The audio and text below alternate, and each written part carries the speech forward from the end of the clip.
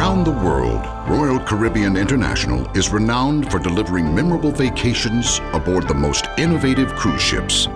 For more than 50 years, these architectural marvels have been designed with thrilling guest experiences, industry firsts, and the latest technology.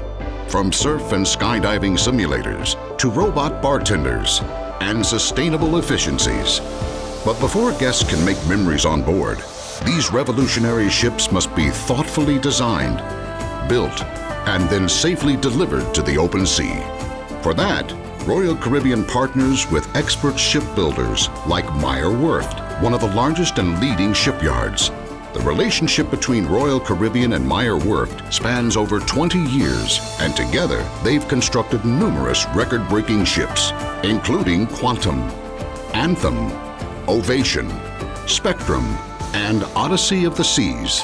But here's the catch. This particular Meyer Werft shipyard, built in 1795, is located inland in the small town of Papenburg, Germany, more than 32 kilometers from the nearest ocean. In order to get ships of this impressive size out to the North Sea in the Atlantic Ocean, they have to travel down the Ems River in a process called Conveyance. And that is a long and arduous journey. Starting in Papenburg, each ship's conveyance is a slow trek that takes more than 10 hours to complete. The Meyer Werft crew has to carefully navigate the narrow, winding river, maneuvering under power lines, over a highway, and through opened bridges, all without making contact with the sides or bottom of the river. But for Royal Caribbean, that trip is worth it, so they can work with the best in the business. The Meyer Werft shipyard is located inland, so it's protected away from the North Sea brutal weather. So it's quite unique in that respect that it's not a coastal shipyard. It was done this way historically because they built river transit vessels. So as the company Meyer Werft, the Meyer company, started building bigger ships, they maintained their traditional location of Papenburg. The conveyance represents the significant end to the project. A lot of the people that are living in the surrounding area have been directly involved with the project, when the husbands, wives get to show the ship off to their families. Yeah, shipbuilding is a big part of life here in Papenburg. Meyer Werft works with thousands of residents and several local companies to build these ships. From design to steel cutting to the first time the ship floats, the construction process takes approximately 3 years to complete. And unlike cars that move down an assembly line, each ship is pieced together from the bottom up, with building blocks the size of large houses. They're building the ship in this fantastic shipyard where some of the ship is built inside a building, and then they take it outside and they continue building her. And then the next step is the conveyance. Most recently, Meyer Werft constructed Royal Caribbean's Odyssey of the Seas. This Quantum ultra-class ship measures 347 meters long and 41 meters wide, and features cutting-edge technology, including an advanced air lubrication system to increase fuel efficiency, and the North Star observation capsule, which holds the world record as the highest viewing deck on a cruise ship. When it's time for the ship to head out to sea, the stakes are high. That's why the Meyer Werft yard captain and crew are extensively trained to safely transport these ships down the river. If the conveyance doesn't go exactly right, the ship could be damaged in the process. But every conveyance is also a celebration. Over the course of the ship's construction, residents from across the region become invested in her success. So when she finally leaves the shipyard, thousands of people come out to celebrate her journey to the ocean. It's a very emotional moment for the people of Papenburg and for everyone who's employed at Meyer Werft, who have been building this ship from just the steel. And it is just a wonderful moment. It's really when the ship now will proceed out to her element, the sea, the ocean. And it's a farewell with the town of Papenburg. And it also is the first time we really see the ship moving.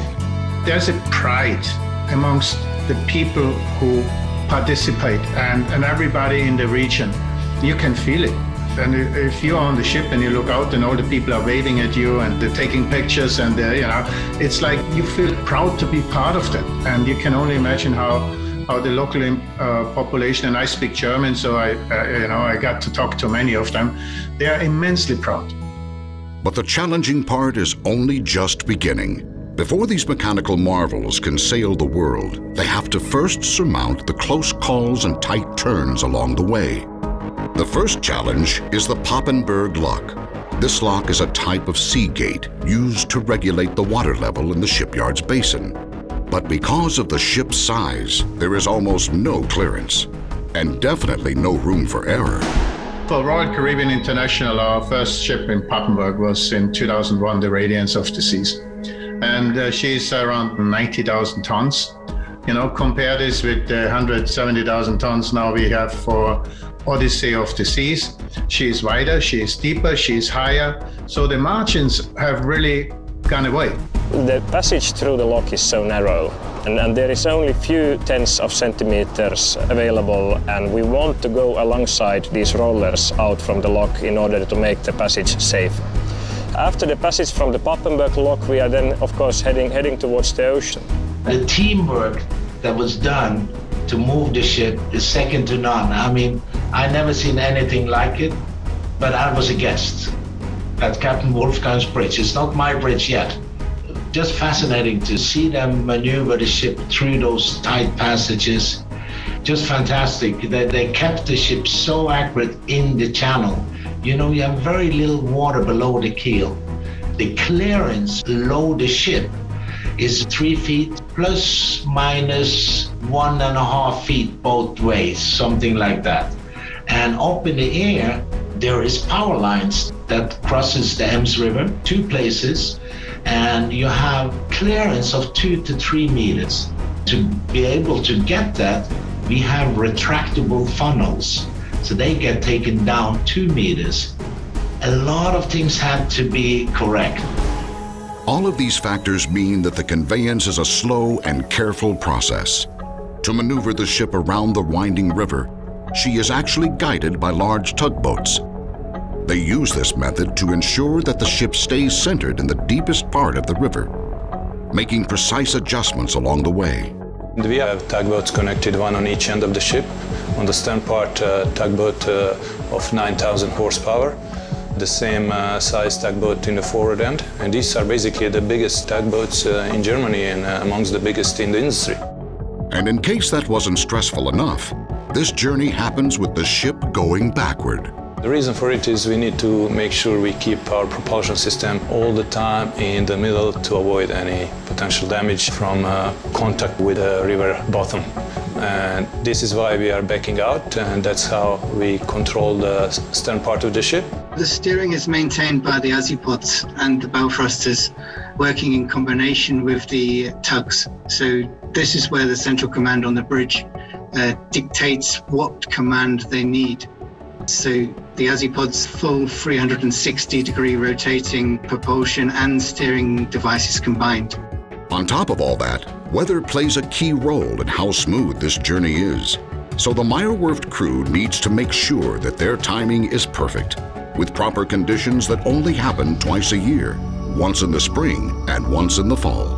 The time is set because everything depends on the moon and on the tidal conditions, so there's a lot of preparation needed. We always try to arrange the conveyance just in front of spring high water. Just to explain, that means full moon and the highest water condition inside the river. And that's what our general planning is around. Nevertheless, we cannot exceed some wind speed limits. And of course, some wind directions we cannot manage, because here in this area we have the problem with strong easterly winds.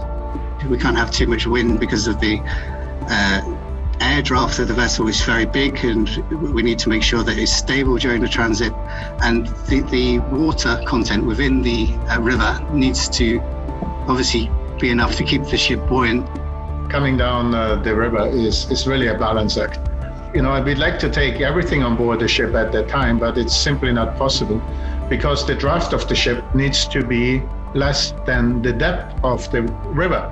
So, for a ship like Odyssey of the Seas, between the hull of the ship and the riverbed, it's probably 30 centimeters, a foot in certain areas. So we cannot put too much on, which makes the ship heavier, because then the ship is deeper in the water.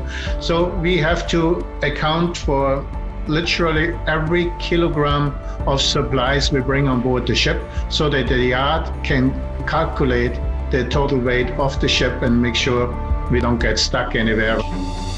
The crew also has to plan for man-made obstacles along the way.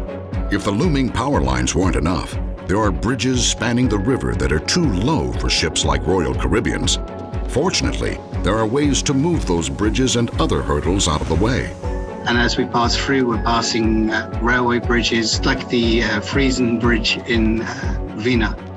We pass a road bridge, the Jansbergers Bridge in Leer. They have to remove a road section, so they close oncoming traffic. Then we pass over the A31 Autobahn, which is the Ems tunnel, so we go over the Autobahn. After many long hours, the ship finally closes in on the ocean. With only the final lock separating her from the North Sea and her first stop, Eemshaven in the Netherlands. There, the ship will stock up on fuel and provisions before her sea trials. The Conveyance is really, that's where the life of the ship begins.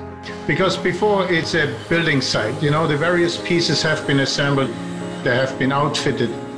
But now for the Conveyance, suddenly there's life on board. The ship is actually moving. And the Conveyance is all about taking the ship from where it was built in Papenburg to Eemshaven, so that the ship actually can taste seawater. And most importantly, that's needed because we need to test the ship. So we're going to be testing everything and making sure that when we take over the ship, she is safe to take around the world and the guests enjoy. Every successful conveyance is a major accomplishment. But those first 32 kilometers are just the beginning. The end of each conveyance marks the birth of a new ship and the start of a lifetime of adventure. So I was thinking about, I'm going to be captain on this beautiful ship. And I can say I was there taking her down Ems River, and hopefully I managed to stay on her as the captain for many years to come. And of course it's emotional. And you feel proud of the whole team that have made this possible. If you see the people living around, people which are related to the shipyard, there are many people which really love to see the end product. It's a huge ship, a beautiful ship. For Odyssey of the Seas specifically, she will be the first of her kind to call Israel her home for the summer, and then the United States come the fall, to bring memorable vacations to life for Royal Caribbean guests from all over the world. And after the journey they just went through, the rest is smooth sailing.